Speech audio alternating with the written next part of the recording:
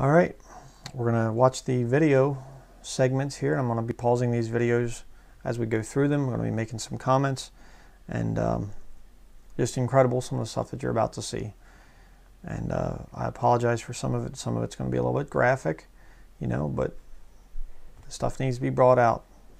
So let's watch this. This is going to be the report on the Baptist preacher Joe Combs, professor at Hyles Anderson College, and what they did with their daughter. So let's watch this.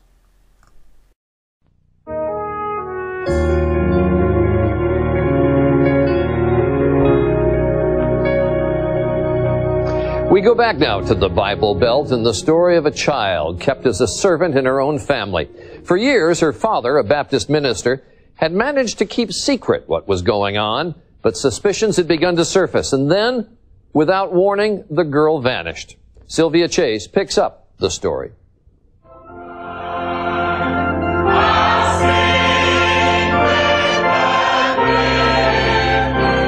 Faith is fundamental to the people who live in these hills and border towns along the Tennessee and Virginia line. There ought to be something that you care about, that you want God to do. When word began to circulate that Pastor Joe Combs might be in trouble with the law, he took his quarrel with the police to the airwaves. I'm scared. My family's scared. We have seen so many crooked things done since last February.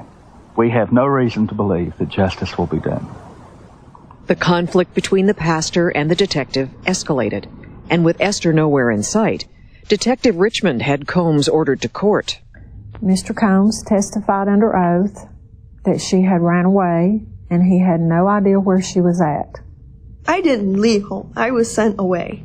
Joe sent me away because the police kept coming around. Indeed, Esther hadn't run away.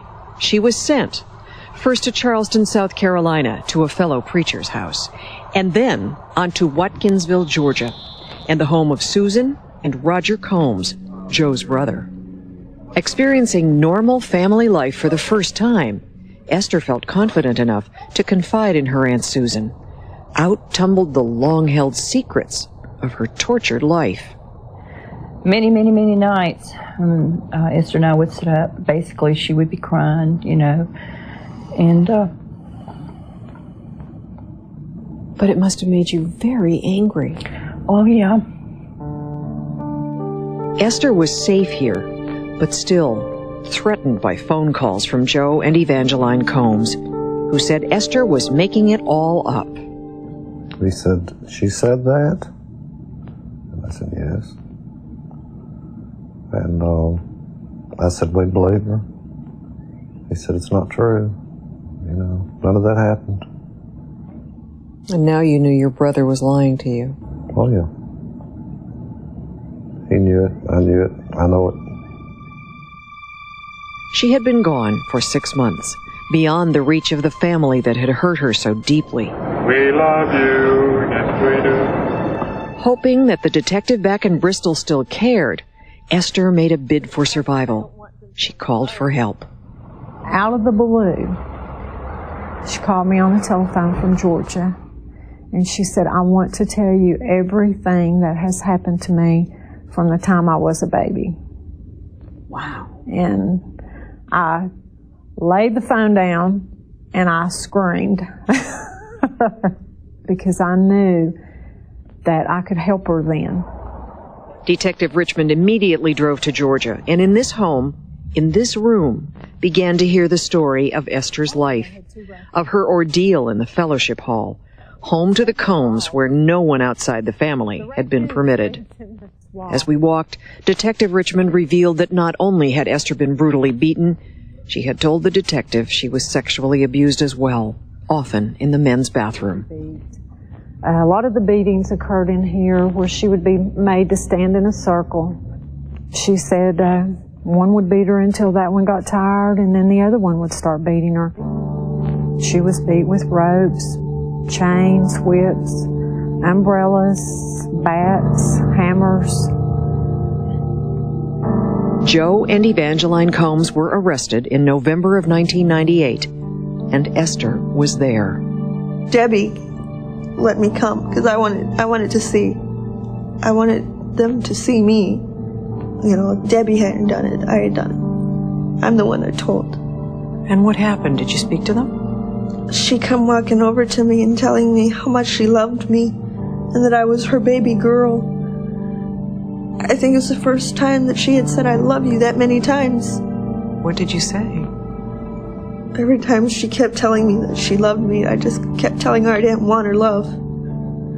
As much as I did, I'd always wanted it. I just kept telling her I didn't want it. But even at that moment, I wanted it.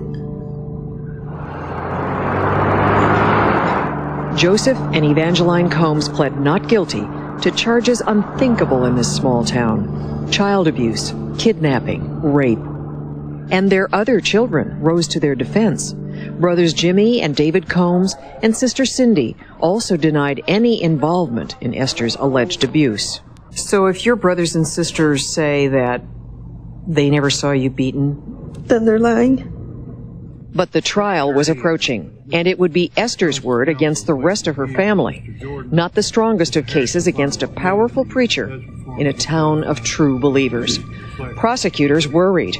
Then an almost miraculous discovery in a curbside trash can.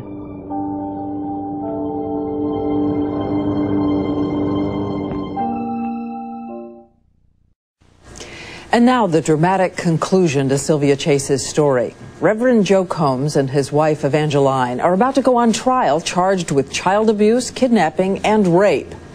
And despite everything Esther has been through, prosecutors are not sure they can get a conviction. The case would have come down to Esther's word against the rest of her family had it not been for a totally unexpected break. By chance, a former cellmate of Evangeline Combs found critical evidence, recognizing the family in photos discarded in this curbside trash can, turning them into police. Photographs supporting Esther's story. Her hands bandaged after being burned, her eye blackened, her chin bruised, her other eye bruised and cut.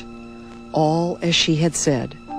And when Joseph and Evangeline Combs walked into court, people who had known them finally began to talk. Did he ever tell you what Esther Combs' purpose was in life? Did Mr. Combs tell you that? He said that God had created her to be a servant, and they were training her to serve. Dozens of people had been interviewed by Detective Richmond, who believes they were afraid to challenge the preacher. Now, they testified about the nagging concerns they'd had for Esther. But no evidence spoke louder than the scars. 410 wounds. Scars upon scars. She grabbed my skin with the pliers, twisted it and pulled it out until it took a She grabbed my teeth and shoved them back up in my mouth. And when I looked up, he just cracked the stick over my head, and it started bleeding, and I fell to the floor. Esther sat, trembling through the questioning, at times shielding her eyes from the gaze of her parents. There was little attempt to rebut her testimony.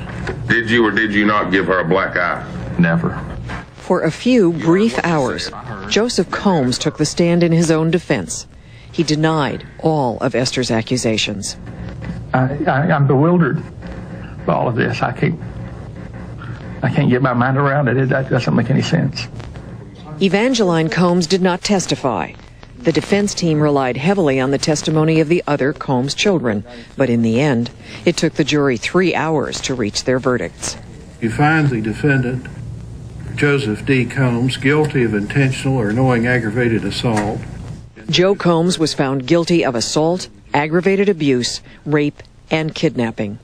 Evangeline Combs was guilty of multiple aggravated abuse charges. Wearing their prison stripes from the Sullivan County Jail, Joseph and Evangeline Combs came to court for sentencing. Joseph Combs was sentenced to a total of 106 years and was immediately led from the court. As Evangeline Combs awaited her sentencing, Esther Combs asked for the chance to speak directly to her parents one last time. I just wish you could tell me what I did to make you hate me. Because I loved you so much. Even though you put me through hell. Because I told myself you did it because you loved me. Evangeline Combs would only stare back, emotionless, as Esther spoke. She would soon be sentenced to 65 years in prison. I would have done anything for you. I would have moved mountains if I thought it would make you love me. That's how much I loved you. That's how much you hurt me.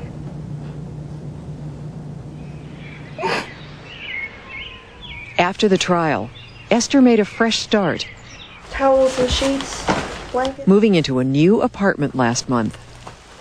How are you? And there are good people around. A boyfriend, Joe Sawyers, who is sharing her new life. There's the joy of a new job and a weekly paycheck from Walmart, where Esther works as a cashier. You're fine. And at 23, Esther is learning how to drive. Joe is a patient teacher. So you need lettuce? Yeah. Detective Debbie Richmond says that Esther will always be like a daughter to her. They visit at least once a week. Well, I've got to go to work. I'll see you. Bye. Love you. Love you. She saved my life. She means the world to me. I can never repay her for what she did. It's up to Esther now, who struggles daily with lingering pain and sorrow, and a persistent fear of her father, and longing for the love her mother denied her. The memories are still so fresh. I mean, I smell a certain perfume and I swear up and down she's behind me. The damage is deep, but one day at a time, Esther is surviving, nurturing her tenuous hold on life.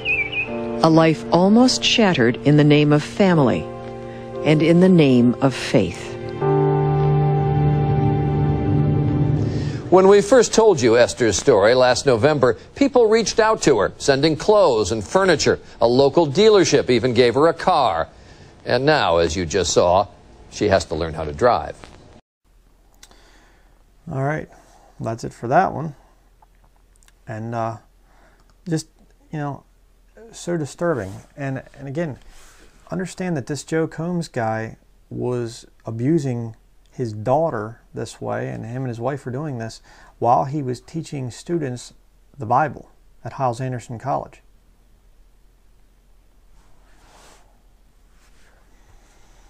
Nice. Next we're going to go to let's see, what else do I have here? Just trying to think of we'll watch, I guess, the Linda Murphy video.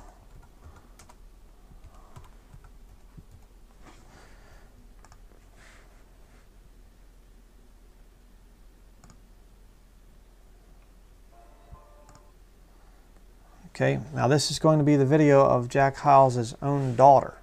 Okay, now you can't get much closer than that to who Jack Hyles was.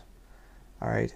So we're gonna watch this, and we're gonna hear her personal testimony, and gonna see about this.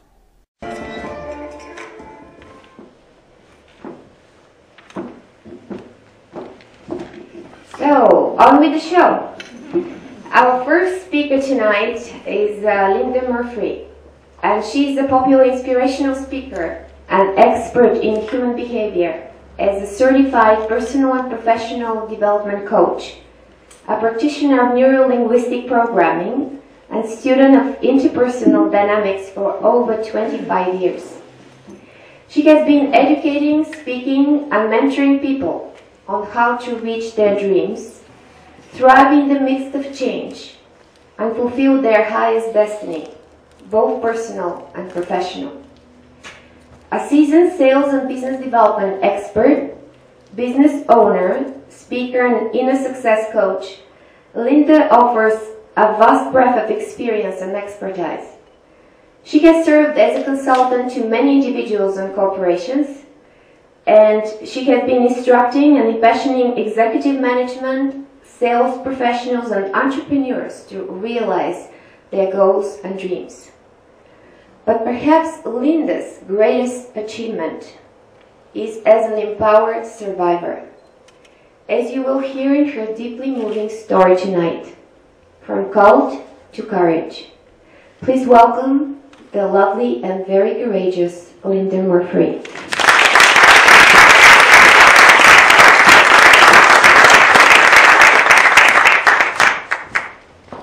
Early in my life, I learned that there was one thing that could kill a festive mood at a dinner party, and that was to talk about me. To talk about my life as the daughter of a cult leader. There was very little that was jovial or lighthearted about the first 28 years of my life. So I avoided that topic at all costs. It was too painful. Nobody could understand. So I became a master at diverting attention, at diverting the conversation onto somebody else, but not me. I so rarely talked about my life that on the rare occasion when I would slip and somebody would kind of push for me to divulge, I couldn't just casually and comfortably share it.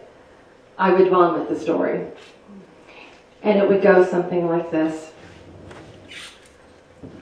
Well, I grew up outside of Chicago, and my dad pastored actually a wonderful church there that through the years evolved into a 50,000 member cult.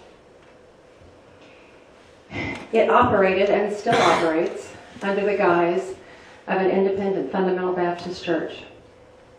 But those who have left, the followers who have tried to leave, the outsiders, even the media, it was on 2020 last year, recognize that it's clearly a cult. Every member was in complete obedience to my father. They didn't dare disagree or be disloyal for fear of being publicly ridiculed or punished or banished for doing so. They didn't go on a vacation without asking my dad's permission. And if he had said to drink the Kool-Aid, I'm not kidding, they would have. My dad lived a double life, one of righteous family man and dynamic speaker in the public eye, but one of sordid sexual secrets privately. Secrets that only my siblings and me and my mom knew. He hated my mom, hated her, treated her terribly, abused her, and even turned his own children against our mother. We hated her. He told us she was crazy. We thought to make him happy, we'd hate her too.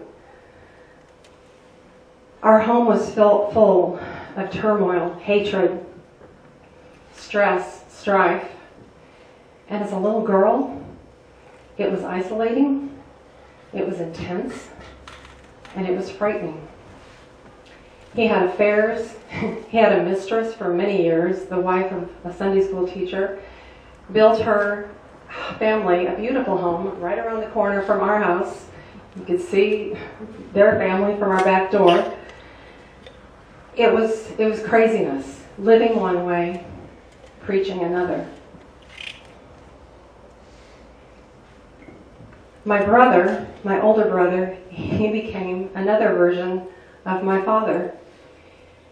He pastored a church in Texas, was found to have been having affairs with 14 different women, divorced that current wife, married one of the 14. My father tried desperately to cover it up, moved him to another church where he was found to have had 17 affairs with different women. And he just recreated what he had seen my dad live. And my dad did nothing but cover it up. I felt like I had one main responsibility as a child. It was simple, but daunting. And that was to keep all the secrets. And there were so many. You see, he had taught us that the best way to please God was to please him, because he was God's man. And he taught us that to please him, we had to keep all the secrets. We could never even tell our best friends what went on in our home, because we might be the cause of the destruction of his ministry. I literally feared for my very life if I ever talked about my dad's ministry or about what went on in our home, for fear that it would hurt his ministry. I was so afraid. And the greater the secrets, the greater the fear, and the greater my determination to keep quiet. I gotta tell you, the money part of it was pretty nice. As a kid, I mean, think about it. Tithes and offerings from 50,000 people? Hello? It created a lavish lifestyle for our family. My father owned most of the city where the church was. He owned a college, 2 high schools, 2 grade schools, a cemetery, blocks of buildings. He was very wealthy. And even into our adult years, he owned us. He owned our homes, our cars, our furniture. He owned our lives. And we didn't dare cross him because we were too afraid we'd lose everything. He died a multimillionaire. He left nothing to his children. He left everything to the organization, which my younger sister and her husband now lead. And they still perpetuate his legacy, the strict rules, the undying loyalty, and they still try to keep all the secrets. I never understood, why was I the only one of the 4 kids so tortured by the hypocrisy, so disturbed by the mind control over thousands and thousands of people, and so determined to find a better life? Why was I the only one that insisted on answers to my questions? And why was I the only one that ultimately broke away and cut ties with the brainwashing, the oppression, the fear, the secrets, and the life that had never been my life? I finally walked away when I was about 28 years of age, then being estranged from my entire family. And I did not see my family again until many years later at my dad's funeral. Okay, see what I mean? Not a story to share at a dinner party. I really got to the point after I left there that I couldn't talk about me. For one thing, who would understand? For another thing, it was too hard. It hurt too bad. So I made a mental note in permanent marker that said, must never talk about my life. And for many years, I didn't. I couldn't.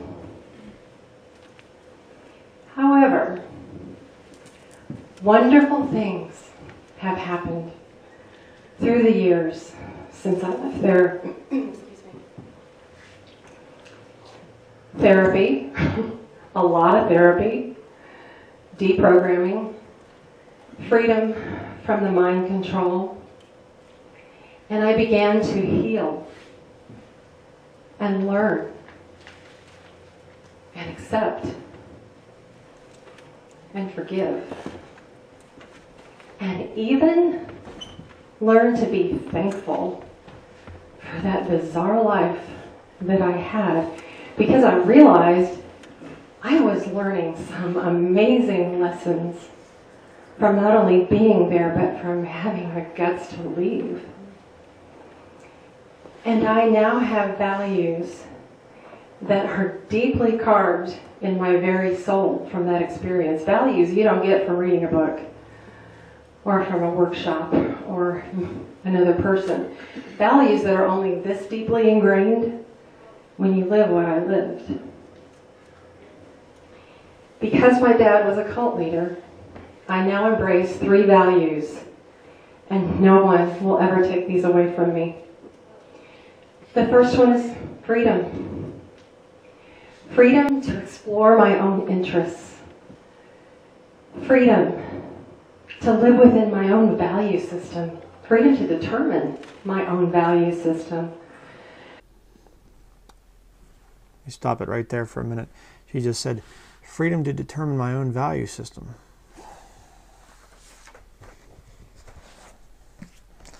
Freedom to determine my own value system. Why does that sound familiar to me? If you know your Bible, you know where I'm going with this. This is one of the main reasons I did this whole study. Genesis chapter 3, verse 1. Now the serpent was more subtle than any beast of the field which the Lord God had made, and he said unto the woman, Yea, hath God said, Ye shall not eat of every tree of the garden? And the woman said unto the serpent, We may eat of the fruit of the trees of the garden, but of the fruit of the tree which is in the midst of the garden, God hath said, Ye shall not eat of it, neither shall ye touch it, lest ye die. See, the rules imposed, these nasty rules. Verse 4, And the serpent said unto the woman, Ye shall not surely die. For God doth know that in the day ye eat thereof, then your eyes shall be opened. You'll get freedom, like she just said. And ye shall be as gods, knowing good and evil. Freedom to make up your own beliefs, your own moral codes. You see, that's what Jack Hyles is all about. He did it to his own daughter. And what he did there is, he basically forced all rules, and he put in some rules from Scripture. The thing the Bible says a woman is to dress in modest apparel, but you force it on women that are not saved, and they don't understand, why am I dressing in modest apparel here? What is the point of this? Well, because we told you to. That's not the standard. Okay, it is a willing, submissive thing that you do as a woman before the Lord. You say, I want to dress the way you tell me to dress, Lord. Not because you're forced to do it to be saved or to stay saved or whatever else. That isn't it.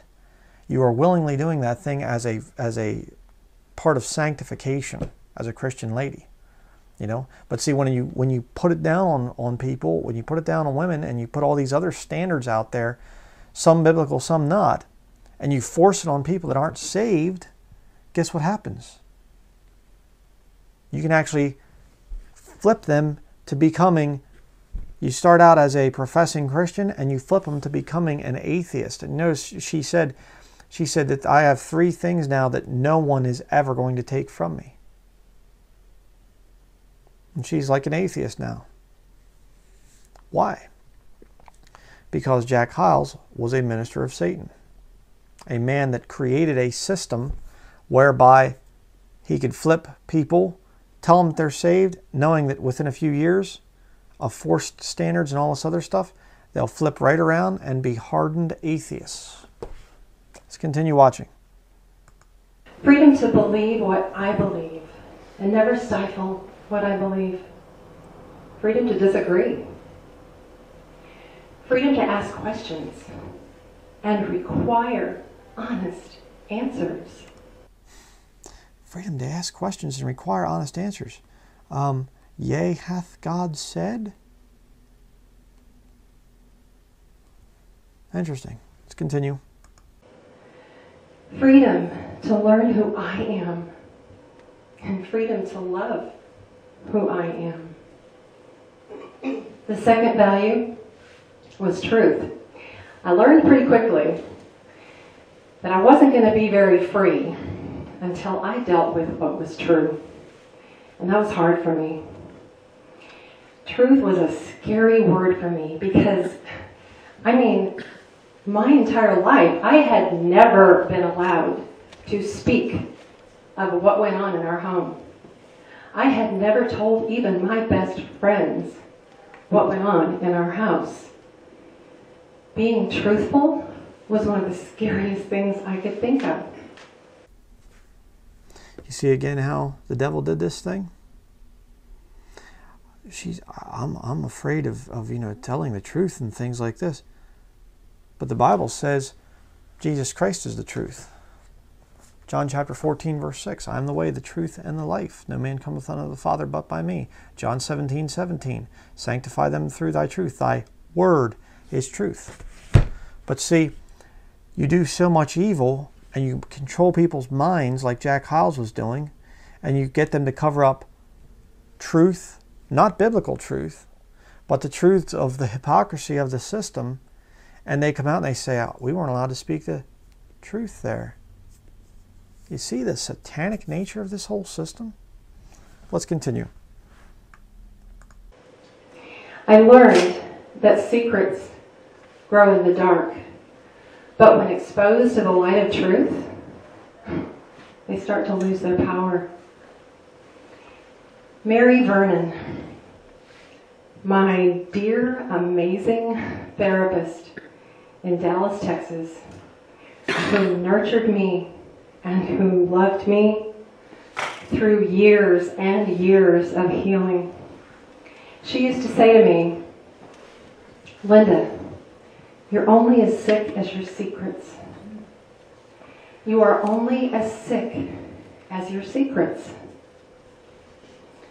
So I stopped keeping secrets. And as scared as I was in my late 20s, I finally began to deal with what was true. I finally began to speak what was true. And I eventually learned how to live openly, only in truth. And the third value is courage. Did you know that you actually can't have freedom or truth if you have no courage? Courage is a requirement for both. You may desire to live in complete freedom and complete truth, but if you're lacking in courage, you will live in neither one. In my late 20s, I had a tiny shred of courage. Not much, but it was all I needed. Because my desire to live and be free and honest was so great that teeny shred of courage that I had was enough to allow me to walk away. I have a plaque on my desk that I have had for years, and it's gone with me everywhere I've ever moved. It says, the secret to happiness is freedom, and the secret to freedom is courage. And that resonated with me. I knew I wasn't going to be happy unless I was free.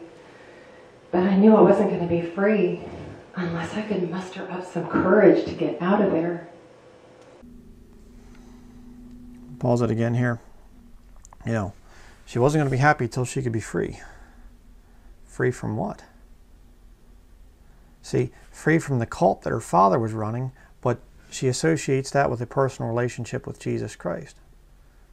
Just like a lot of the people that are former members of the First Baptist Church or Hyles Anderson College. I had to get free from there. Well, let me just say, if you're a former member, or you know a former member of the First Baptist Church or Hyles Anderson College, let me just say, you've never experienced freedom. True saving faith that comes through a personal relationship with Jesus Christ. You've never experienced it. If you've followed Jack Hyles and his perverted teachings, you've never experienced true saving faith, because Jack Hyles doesn't preach it. I had to cling to and act upon that tiny shred of courage in order to finally leave a cult, the only friends I'd ever known, my childhood connections, my history, my family, knowing that in doing so, I would finally have what I had longed for my entire life, and that was freedom, truth. Freedom, truth, courage. 3 words that may be kind of trite and overused to some people. To me, they are the air that I breathe. values upon which I insist on living and loving in my life. Oh, and one other thing I actually now value: sharing my story, talking about me. Who would have thought? I now recognize that it's in sharing my story that I can so passionately share with you my values. Values gained from 28 years of an emotional prison that kept my heart under lock and key and kept my mind from knowing what I knew.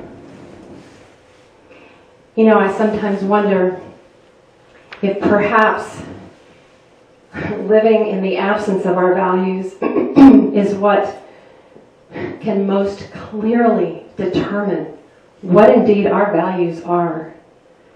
And for me, I really believe that the absence of and the denial of created the presence of. For so many years, I was denied freedom, truth, and courage. And now, I will never let them go. Not to worry, you're still not going to find me at a dinner party talking about my childhood. Not going to happen. You won't find me sitting around elaborating over my father, who took a wonderful church and turned it into a 50,000 member cult. I still know that's a mood killer. I get it. But you will find me here and in other appropriate settings, especially if I can help somebody, talking about my life with sincere gratitude for all that I've learned in spite of and because of living in the absence of freedom, truth, and courage. And thank God, I now am all three. Thank you.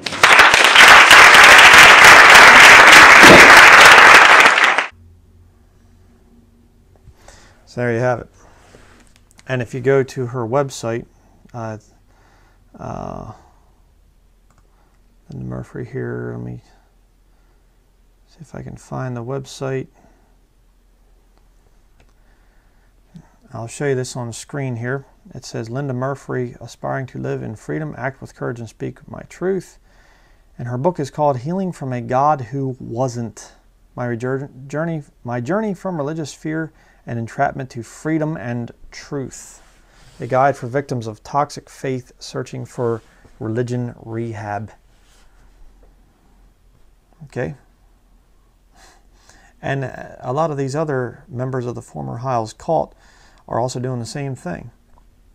Then you say, well, Bryan, I think that they're still saved. They just, are in some kind of remission or something. Well, I believe in 2 Corinthians chapter 7, verse 10, which says, For godly sorrow worketh repentance to salvation, not to be repented of, but the sorrow of the world worketh death. Okay, true salvation is going to get you to a place where you're never going to turn on the Lord Jesus Christ. You're never going to say, I am now an atheist or something like that. You might sin, you might mess around and do some stupid things as a Christian, but you're never going to come out and just say, I'm finally glad I'm delivered from all that. It was all a lie and everything else. But a lot of Jack Hyles' members do exactly that. But now she talked about this thing of, the adultery that her father was involved in. And basically, back when Jack Hyles was still alive, there was a program done on a current affair on this whole thing of Jack Hyles' current affair. So let's watch this video now. The church deacon says his pastor stole his wife. He lusted after her. He says the pastor controlled his life for years, forcing him to sleep in his basement. The pastor denies it. He has harsh words for the retired deacon. A fellow who would allow an outsider to send him to the basement would be a wimp. Thy deacon's wife. Hello, everyone. I'm Ari Povich. Welcome to A Current Affair. The First Baptist Church in Hammond, Indiana, is a multi-million-dollar operation. The Hammond, Indiana church boasts of having the largest congregation in the country. One thing they're not proud of, however, is the battle between their pastor and one of the parishioners. Our John Johnston tells us the pastor is accused of having an affair with the church member's wife and keeping the same man locked away in the basement, praying for an end to all the sins he saw around him. The man who used to live here says his American dream turned into a 12-year nightmare. Victor Nishik, a one-time faithful follower of the First Baptist Church in Indiana, claims his pastor banished him to the basement so the pastor could make whoopee with his wife. He drew close to me to keep an eye on me and to work on me to accept this arrangement. He worked, he lusted after her, mind, body, or soul, or whatever, before he drew close to me. A fellow who would allow an outsider to send him to the basement would be a wimp. Pastor Jack Hyles not only calls Victor Nishik a wimp, but a womanizer. I never one time made any suggestion concerning his living conditions. All of that was because his wife was going to divorce him because he'd asked his secretary to run off with him. On another occasion, his wife found him in a bedroom around midnight with a beautiful girl in his bedroom, and Mr. Nishik had his pajamas on. It's a fabrication. There's no truth to it.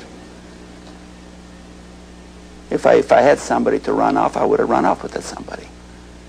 I would have been glad. There would have been a way to escape. After 12 years of being banished to the basement, Victor Nishik went to the Reverend Jack Hyles and told him, "I can't take it anymore." He says Hyles was good enough to build him his own separate bedroom there up over the garage, but still kept him apart from his family. Nishik claims Hyles not only controlled his wife, but every aspect of their lives. It was down to the minute and the hour when I would come and go and when she would come and go, and it all worked into our responsibilities at the church so that people would not question why these two were never together. Mrs. Nishik is a member of my staff and has been for over 25 years, a faithful, loyal member of our staff. I am her pastor, her employer, and her friend, and that's all. Nothing more. Nothing more. Is there or has there been? Mrs. Nishik is one of the most proper women you'll ever meet in your life, and it's tragic for an innocent woman to be scandalized by a womanizer. Jeannie Nishik would not meet with us, but did sign these letters for Pastor Hyles, supporting what he said. My accusation is of tampering with my home, from stealing my wife's affection, and total, complete mind control. And I was controlling our lives to the nth degree. This was the extent of my accusation. But I will not go insofar as sexual because I never caught him in bed together. Despite saying that, Nishik claims Hyles offered to swap wives. He said, if you want her for the same relationship I had with Jenny, you have my permission. And I told him that he had, he was a sick person. I could not tell you how I felt when he dared to say that my wife would even consider such a thing. My wife is a clean, moral lady in the strictest sense of the word. And Mr. Nishik was just telling a bold-faced prevarication and lie when he said that. Hyles has been pastor at the First Baptist Church for almost 30 years. He claims to have a congregation nationwide of more than 65,000. The church itself looks like a corporation, fully equipped with a department store-sized parking lot. About 7,000 of Hyles' followers pack his church here in Hammond, Indiana faithfully every Sunday. Victor Nishik calls the congregation a cult. It's another allegation that Hyles flatly denies. Many of us see symptoms of a Jimmy Jones situation being repeated. And I'm not kidding you. Realistically. Realistically. He has stated publicly, if he called and said, staff, drive up on the Skyway Bridge and jump into the river, they would all do it. I've given my life here for 30 years. They love me. I love them. But I'm not God. And this is not a cult, and I'm not a cult leader. I'm a pastor of a New Testament Baptist church that loves his people and wants to help them. But pause it there for a minute. First of all, it's the old lie again. I'm a pastor of a New Testament, Baptist church. Sorry, no, you're not.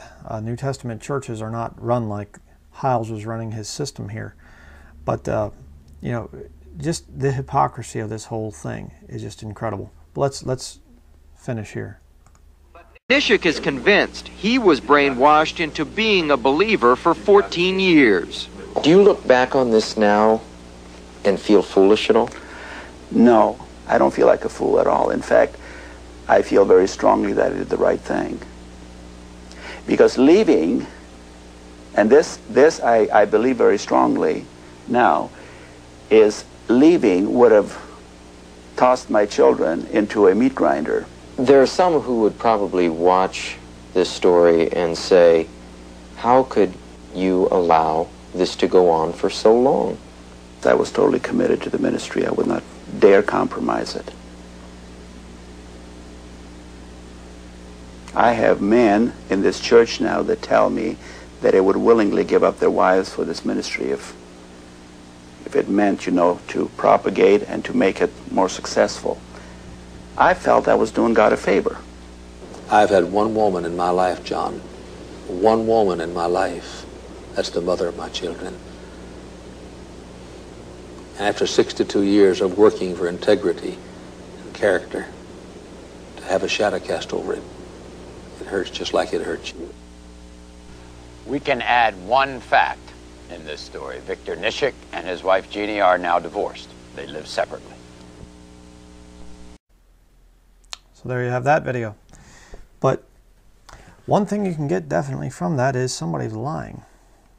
Now either it's Victor Nishik or it's Jack Hyles. You say, well, Bryan, it looked to me like Jack Hyles is telling the truth. Well, let's think about that for a minute. If you're a pastor, the one-man pastor system is wrong, but let's just go with it for a minute. If you're a pastor, you have a New Testament local Baptist church and all this stuff, and you know that there's a guy there that is immoral and having problems and things like Jack Hyles said that Victor Nishik was doing, why would you keep him on your staff? Why would you keep him around? You say, well, his wife, you know, Jenny Nishik was a really good woman. She was a good woman, a godly woman. Like Jack Hyles said, it doesn't matter. If her husband's no good, you say, out. Sorry, you can't be in ministry here. Why would Jack Hyles have kept him around? That's a problem, isn't it? But you see, again, this thing of mind control. You know, Vic Nishik is like, you know, I was under mind control. It was, you know, they were controlling me. You know, he was controlling me. And that's what I've been saying for a long time. The carnival preaching, the way a lot of these guys preach, they are very loud, they're very charismatic, and they get you involved, and they control you. You read about that in the book of Acts, about the guy that bewitched the people there, you know. And with his speeches and things like this, you can control people by using special modulated speech. Hitler did it. Okay, now we're going to go to, next we're going to look at the Jack Hyles, Hyles-Anderson College promotional video. All right, this is the one where he talks about being the father, you know. And again, now watch the way that he modulates his voice and the way that he talks in a storybook narration kind of way. Watch this one.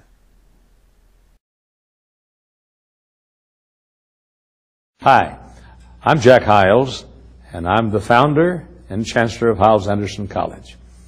I'm standing and looking at our campus, and I'm describing in my own mind what Hyles-Anderson College is all about. Hyles-Anderson College, I often say, is not a college, it's an army. Okay, let me pause it there. It's not a college, it's an army. Was that true? Yeah. Now here's where it starts to get interesting. Because you see, if you know anything about this ministry, you know one of the things that I will expose a lot is I will expose the Jesuit order. Now the Jesuits are a Roman Catholic order that was created way back in the 16th century, right at the heat of the whole Protestant Reformation time period. The Jesuits were created to bring everyone back under the authority of the Vatican. Now, what would be a really good way to do that? By infiltrating independent fundamental Baptist circles and by preaching false salvation.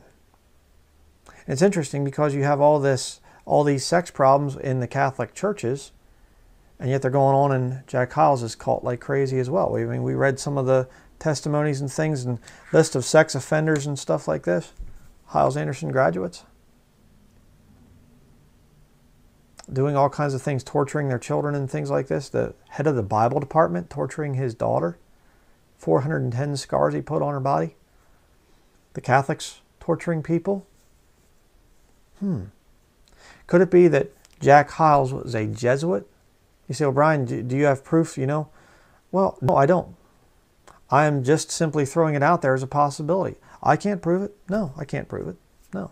I don't have a piece of paper that says Jack Hyles joined the Jesuit order in such and such year and went to Georgetown University and whatever else. I can't prove that because they wouldn't let that kind of a thing come out. But you look and see, what do the Jesuits, what is their plan? What is their goal? Jack Hyles was following it. His system is not helping Bible-believing Christians, it's helping the Vatican. And we're going to see a little bit later that there is a reference to the Jesuit order made in a video that their cult put out. Very interesting. We're going to see about this coming up. But let's continue with what Jack Hyles says here. It's an army, you know. It's his students there, their army.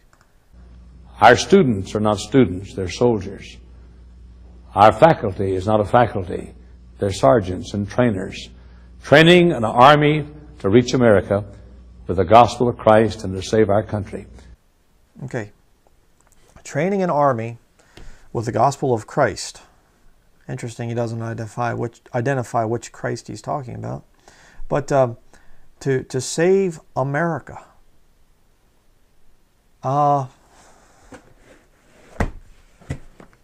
Chapter and verse. Where in the Bible does it say that America, the great Western superpower, is going to be saved in the end times? There's no mention of America in the end times. No mention of a Western superpower. You know why? Because America is going to be destroyed. If you want my honest opinion, I think it's going to happen after the rapture. I think the Lord's just going to withdraw his hand of protection from this country when the body of Christ leaves, because there's a lot of Christians here, a lot of good ministries here and things. Hyles' cult was never one of them. But there's a lot of good things going on here. I think the Lord's just going to pull back and just let America just fall apart. But again, this great preacher, Jack Hyles, and he's saying we need to save America. And yet he can't claim to be pre-tribulation, millennial and all that. Sure. Let's continue. That isn't all. Hyles Anderson College is not only an army, it's a family. I'm not the chancellor, I'm the father. The students are not the students, they're my children. Okay. Now the Bible says, let me get you the reference here.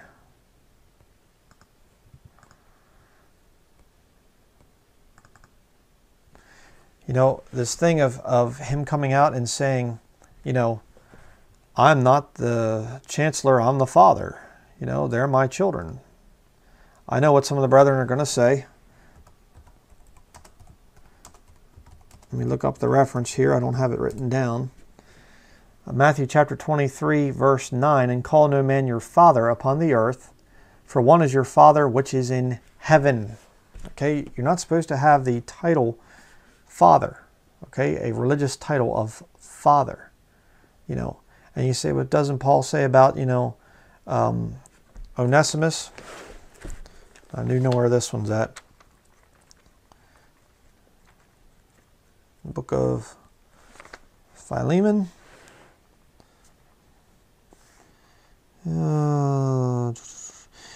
Philemon chapter 1 verse 10 says, I beseech thee for my son Onesimus, whom I have begotten in my bonds. You say, well, see right there, Paul is saying, my son Onesimus.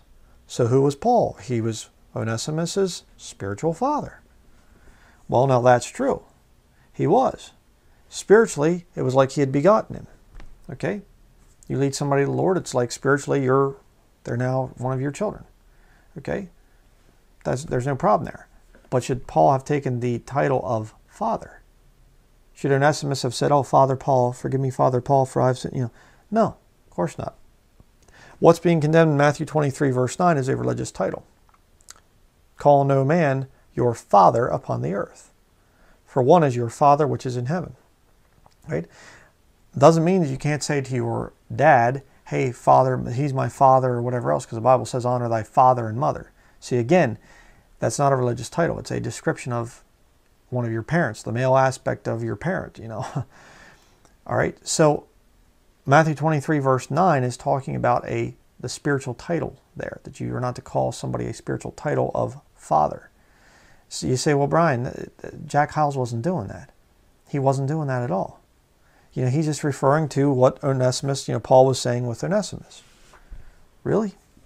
So then all of the students there at Hyles Anderson, they're all saved by Jack Hyles?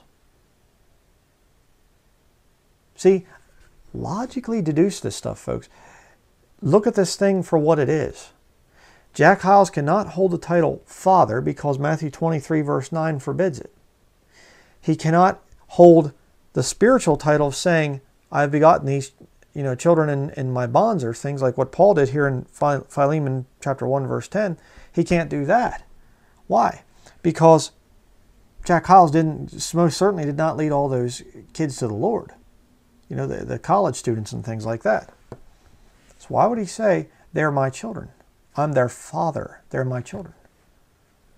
Kind of weird. But let's continue. The faculty does not work for me. We work together. We're a family. Hyles Anderson College is an army. It's a family. That isn't all. Hyles Anderson College is a church. These are not just my students. They're my members. I'm not just their chancellor. I'm their preacher. And this college is owned and operated by the First Baptist Church of Hammond, Indiana. We invite you to come and see us. And if God leads, become a part of us. Join our army with which we can save America. Join our family and be one of my kids. Join our church. Be one of our members. We welcome you to Hyles Anderson College. Boy, I'm going to go sign up, man. I'm just so convinced here. Sure.